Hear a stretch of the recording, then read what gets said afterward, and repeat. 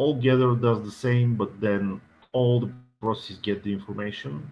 So altogether is like gather, but instead of the information going to the single processor, all of them has it. And all-to-all is basically a matrix transpose.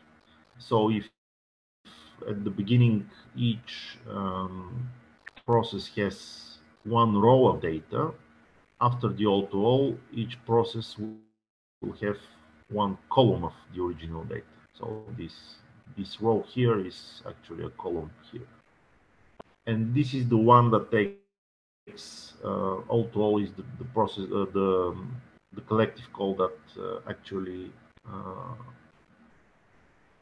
is squared based on the number of communication. That the one that the number of messages grows as the square of the number of participants.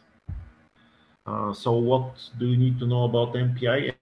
MPI is the most important thing that you will need to look into, and it's something that you will have to work with every time you sit on the HPC.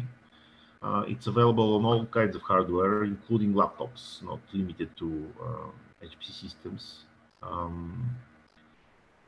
And all compute nodes in the HPC system or cluster participate in a pool. An MPI decides which copy of the processor, which node and core to send. So the each copy of the process is identified by its by a number, and it's called the MPI rank. And the rank is usually written in the log file, so it may help trace some kind of faults. And similar to thread affinity, the MPI system may have a way for you to specify process affinity, so which rank goes to which core on which node. Now, the program is usually run by MPI run the command, and you specify how many copies you want, and then you specify the command. We'll see later this in action. On HPC systems, this is usually not the case because it happens through a job scheduler like Slurm. But in any case, this command will appear somewhere. Now, the cores of a node can also be used to MPI tasks instead of OpenMP threads. So if we have 4 nodes with 16 cores each, we can do the following. Let's say I want 16 threads on 4 processes. So I only have 4 distinct processes, but each of them runs 16 different threads. Or the other way around, I have 64 different processes, each one of them running one single thread. These are both possible, as well as all the intermediate, like 2 by 34, 32, or 4 by 16, or something else. And usually the first one is more beneficial. So the rule of the thumb here is try first with running as much MPI processes as there are nodes, and inside each node run as much threads as there are cores. That's usually the most beneficial, but not always. You have to try. So what you need to know? You need to know the number of nodes available, again, and the core socket configuration. You need to know how to run MPI jobs, particularly for the HPC system that you're using, the batch scheduler syntax, and how to query the scheduler for the status of your jobs. You need to know your software. Does it support multi-threading? And if yes, what is more beneficial to make? As I said, the number of ranks equals to the number of nodes, and the number of threads equal to the number of cores. If it doesn't support multi-threading, then just number of ranks is total number of cores. And lastly, you have to know the limitations of your software and the scalability, how it scales, so you don't have to waste any resources, because that's usually what happens. Also, as I said previously, there are GPUs sometimes on some of the machines, and compute node may have one or more accelerators. The main problem with GPUs is that they don't have access to the same RAM as the CPUs. So if they need to work on a task, you have to transfer the data from the CPU to the GPU, and that piles up on top of the MPI transfers that is already needed between the nodes. And some systems support direct GPU to GPU transfers, which might be faster, but not always. Still, you need to ask for it. If you're on a system that has multiple GPUs on multiple nodes, you need to make sure that the software does or does not support direct GPU to GPU transfer, because that can be faster sometimes. Now, this last question, the limitation of the software and its scalability, this is a very important question, and I will now turn my attention to the last part of this lecture, which regards strong and weak scaling. So let's first say that a algorithm of steps, not much different from a cookie, and some of the steps are independent of one another, so can be executed in parallel. By independent, step I is independent of step B if step B cannot influence step A's input in any way. There is no data dependency between them. Now, the portions of the algorithm that can be parallelized is called the parallel regions, and the rest are called the serial regions. So some things just cannot be parallelized. Like a blunt example is that if you take several pregnant women, they cannot deliver a baby for 1 month, no matter what you do. Now, the more time an algorithm spends in parallel regions, the better it's suited for HPC, because at the end, that makes it more scalable. When we're talking about scalability, we usually introduce something called speed up, and the speed up is T1 over Tn, which T1 is the time for running one processor, and Tn is the time for running it on n processors. So let's say something that when I run it on one processor, is one core, let's say, it takes 10 seconds, but if I run it on cores, it takes 1 second. Then the speed up is, and this is the ideal situation when s equals n. So independent of much n is, if the speed is equal to the number of processes, then we have so-called linear scaling, and this is the best we can hope for, but this is rarely achieved in practice.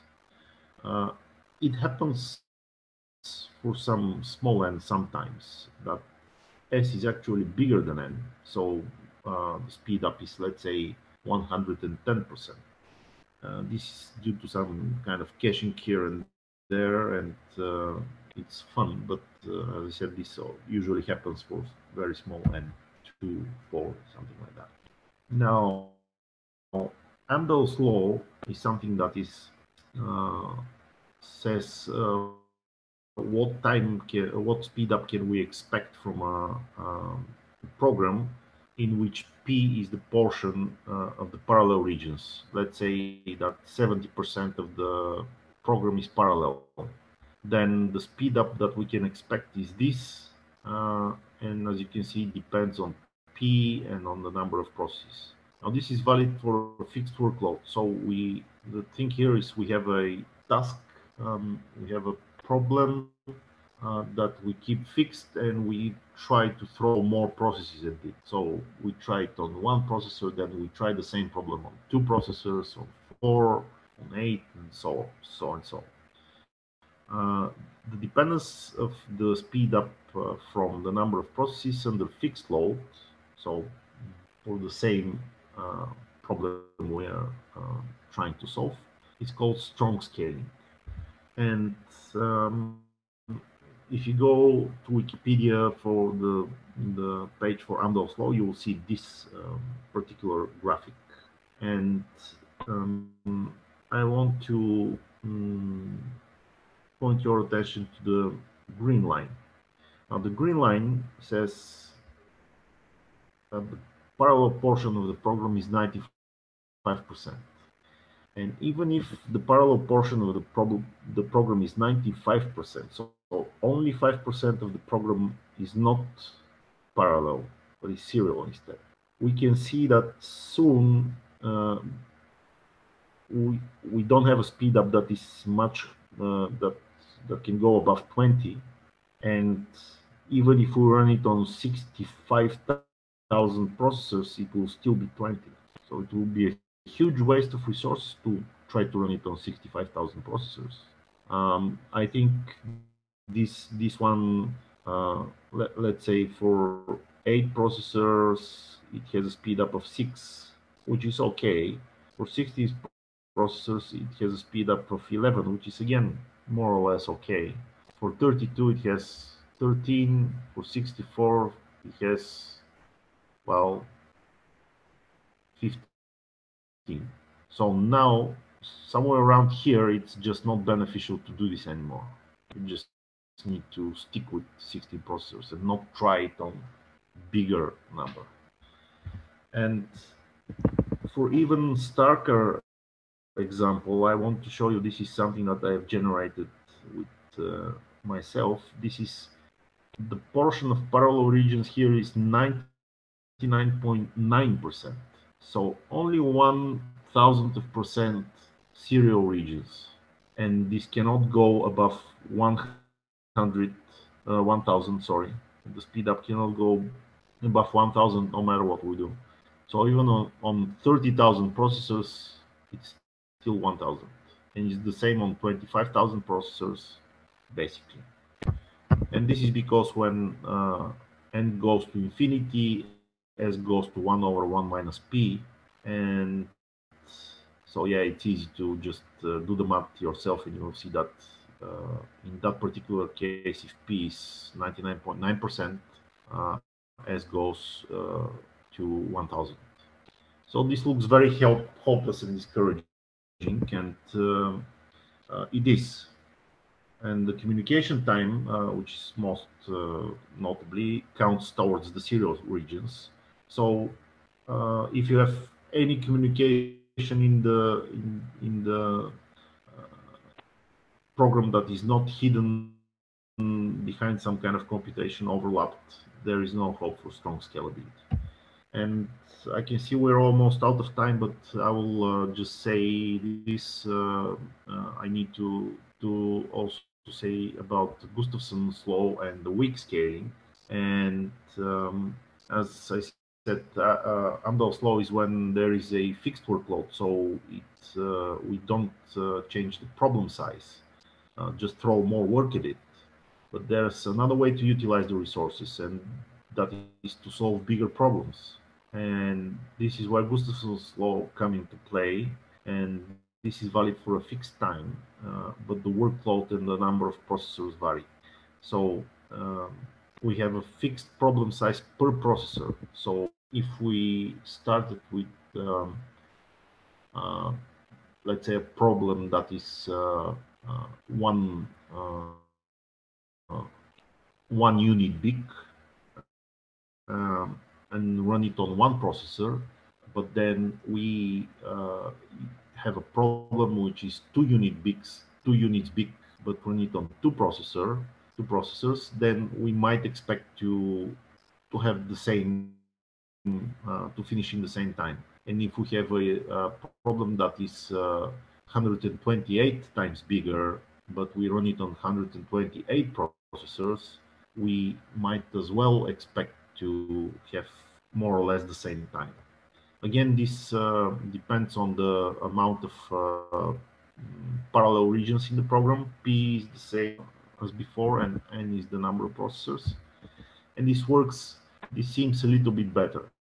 So if we have 90, this red line here at the top says that if we have a 90% of program is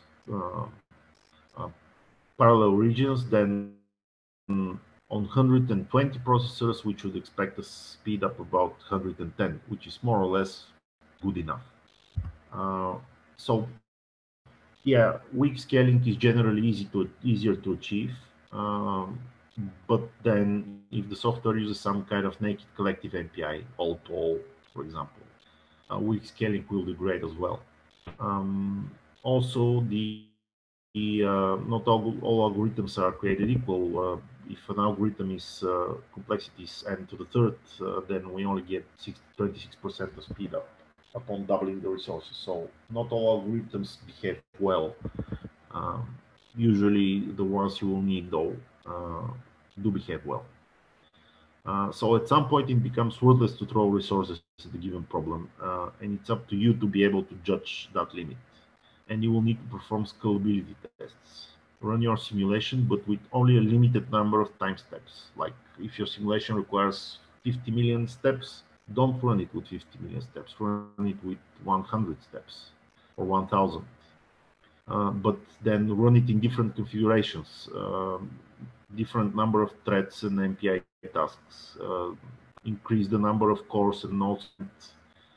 Find out that it doesn't make any sense to increase them anymore.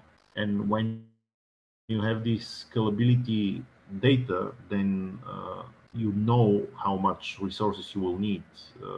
So to not waste any resources, and then that's how much resources you will request for your final simulation. Well, that was for me. Thank you for your attention. If you have any questions, and I'm sorry I'm a little bit above the time limit, but yeah, it was a big topic. Thank you. Thank you very much for the systematic and nice explanations and for the good advices. A little bit over the time limit, but on the other hand, facing a lunch break, so I guess we have some time for questions. Here is the first one. Using OpenMP and or I on a workstation under Linux to optimize performance, for instance, using GROMACS, e.g. Xeon Core with N CPUs and GPUs, or are they only beneficial for use in supercomputers / clusters? Oh yes, sure. If your workstation or a Linux or a laptop or whatever supports has multiple cores, why not? That's totally acceptable, and that's what usually what gets done usually, because well, for the limited number of cores you have, for example, when we do some kind of programming in GROMACS, because we did that previously, at least up to 4 or 8 API tasks or 4 or 8 threads, we kind of perform this scalability test on the laptop than on the workstation themselves. But when we need to analyze the scalability for a larger number of, then we just need to go to an HPC machine, because there are just not enough cores. Definitely use MPI and OpenMP on laptops. Just don't go over the number of cores you have. Definitely the one. Okay. Then the next question from our attendees: when would you recommend close overhead binding affinity? Depends on the software. I cannot recommend one over the other, but sometimes if you just have to try which one works better software at hand, because you don't know what the programmer did when he wrote that region. So it's sometimes some software work better with close, others with spread, but it just depends on how the code was written. So unless you have some kind of a documentation from the developers that says use that thread affinity or the other, you have to experiment. That's okay. Thanks. I don't see any other questions in the chat. So thank you once again